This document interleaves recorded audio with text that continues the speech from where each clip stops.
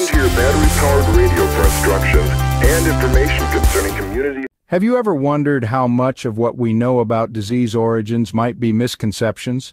Unraveling the truth can be as complex as the diseases themselves, especially when initial beliefs are deeply entrenched in societal biases and misinformation. Let's dive into the murky waters of medical history and uncover the truth.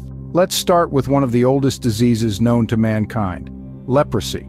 For centuries, this skin and nerve disease was shrouded in mystery and fear, often thought to be a divine punishment or a hereditary curse.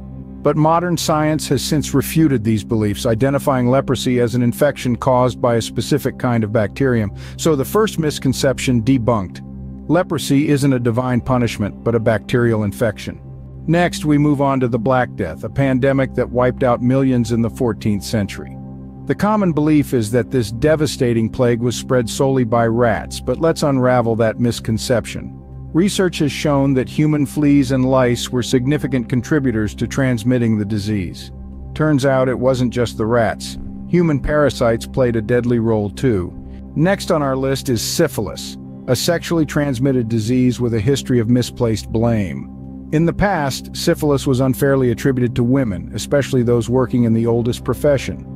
Such accusations stemmed not from scientific evidence, but rather from deep-seated societal prejudices and biases.